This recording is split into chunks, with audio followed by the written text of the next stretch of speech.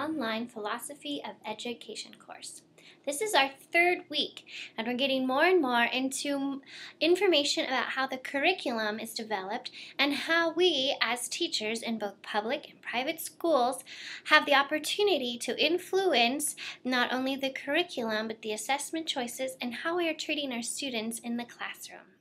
This week, you'll have the opportunity to be reading in your philosophy book pages 269 to 329. Now, I know that's a jump from where we were last week, but we'll come back to those other pages. I promise. I'm sure you've read ahead and now you think you're behind, but you're not. We're going to have those pages assigned as well.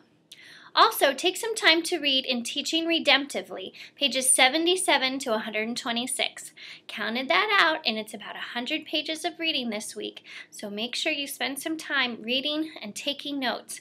Again, in your reading collateral log, you need to answer all of the questions at the beginning of each section in the Philosophy of Education book, and then pick the first question at the end of each section in the Teaching Redemptively book, and one other question to answer to go along with that. Your collateral log should continue to be growing throughout all of your reading, as well as giving you the opportunity to write down notes, thoughts, comments, or maybe even scripture verses that you thought of while you were reading. All of this will be then reviewed very carefully when you come to put together your own personal philosophy of education. Also due this week is your Impact of Culture paper, which is due Monday, June 22nd by 5 p.m. No late work will be accepted or graded. So you will select a culture from the list on the assignment paper. Email to me which culture you're interested in researching. If no one else has selected that culture, it's all yours. If not, I'll shoot you an email or text saying find a different culture. So the sooner you pick your culture, the odds are you'll get that culture to research. Find out information not just about the culture, the food, the traditions, but also about what they believe family is supposed to be like. I want to know about their educational system. How is the educational system run in that area? And also, how is the educational system thought of when those cultures come and take courses or send their students to our American schools? So that's another thought. How do these students act in both their schools from their country, or if they are immigrants, in our American schools? What are their thoughts on the importance of higher education, and what is seen as successful to someone in that culture?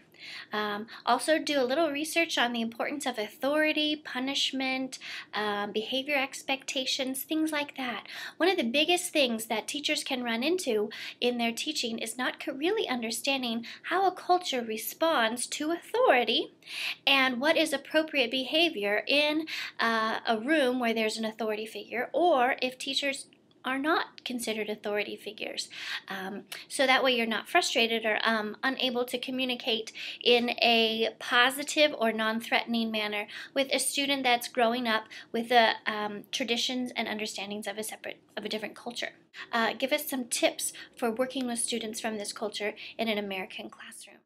Options you could choose would be researching the Asian culture, Hispanic culture, the African culture, the African American culture, the Middle Eastern culture, or maybe you can think of a different culture you'd really like to research. Let me know. The paper needs to be 3 full pages of single-spaced, 12-point font, 1-inch margins, APA format, all of that into your paper. I'd like a works cited page, so only the works that you cite in the paper need to show up on another page with appropriate APA references listed. I should not see only only online sources used for the entire paper. Surely you can find a book somewhere, even if it's in the children's lit department. Look for it, you can find it. Papers will be shared with all members of the class so that everyone will have an opportunity to read about a different culture and some tips on working with those. So that's what we're going to be working on this week. Reading about curriculum and its impacts on our students, as well as studying different cultures and their impact on our teaching. These will be graded using the upper level writing intensive rubric created by the English department for all of our writing intensive courses, and that's also found online so you can see what rubric we're using. If you have any questions, don't forget to email me. You have 3 emails, or if it's an emergency, shoot me a text and let me know that you've emailed me and I haven't responded. Hey, get on the snake. And I'll be happy to call you back. Hope you're having a great week, and we'll see you on the discussion boards.